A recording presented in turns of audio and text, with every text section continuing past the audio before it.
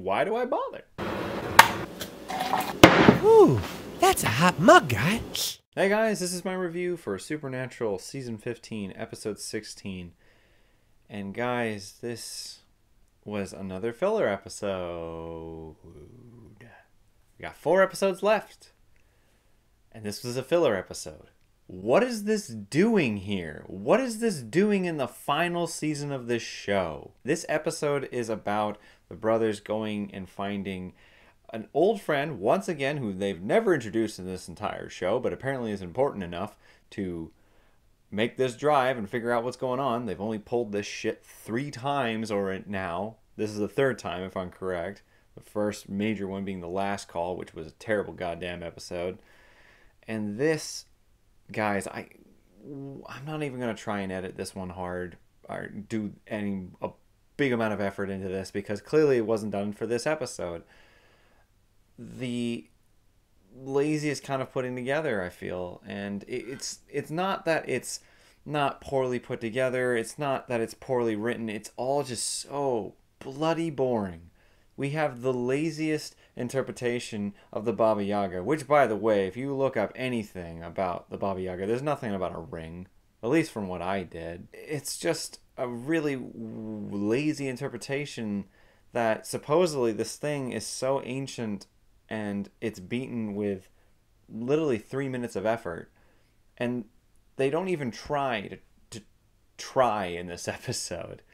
They keep on kind of merging around the whole 217 Stephen King thing with 214 and 219 as their rooms, but it doesn't really connect anything at all. They don't even try to do any shots from Stephen King's works or any of the films, because this is reminding me of, there was episodes in season 1. There was that weird Shining episode in that haunted house, which don't know what it was doing there. Or that was season 2, but it was just there. It didn't need to be. There wasn't really any reference to it, but it was still trying. And then this also reminded me of Something Wicked, which was the old story of Sam and Dean about a monster that Dean didn't properly protect his brother for, and it's something that's been lingering on him for years. And this is the laziest retread of that episode. You literally copied and pasted someone else's work, and you didn't do anything except take out things to make it shorter and less interesting. And that's what this episode does.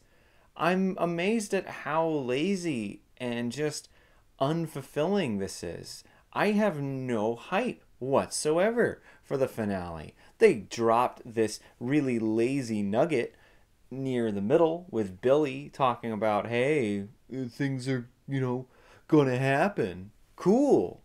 None of that means anything. And then Dean reveals to Sam that Jack's gonna blow up.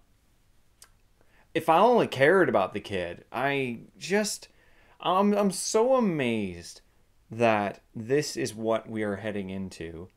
I'm so bored.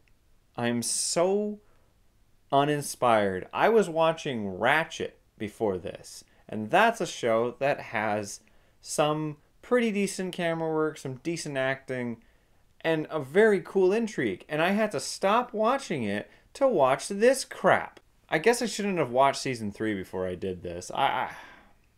You guys have been very vocal about it in the comments, and thank you for commenting, by the way. I will put a little bit of a positivity on this. Thank you for your comments.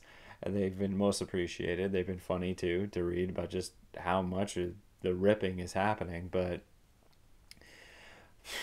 by the way, the last episode, I gave it a 4. I'm putting it down to a 3.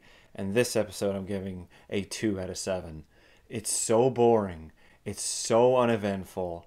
I can't believe that we are heading into the final season with the final episodes with this. We have 4 episodes left, and I would rather watch snail races because I think that would be more entertaining. I don't know what's going on. I'm really defeated, guys. I'm very, very defeated. Please give me your guys' comments about this episode, what you thought about it, and I'll make sure to do a video about that later on, as well as please subscribe. I'm sorry I'm so defeated in this video. I have no emotion in it, but literally, guys, I'm so bored. I barely stayed awake, and I had to try because I gotta watch and review this, and then I gotta go to work tomorrow. I got an early call. Anyways, that's all from me, guys. I hope you enjoyed this review. If you did, leave a like, and if you're interested in more, subscribe. Otherwise, see you guys later. Thanks for watching the video. My name is Nitz, and you might remember me from the animated cult classic TV show Undergrads. It's been a while, but I'm happy to say the Clique is finally getting back together in an all-new movie, thanks to a successful Kickstarter campaign.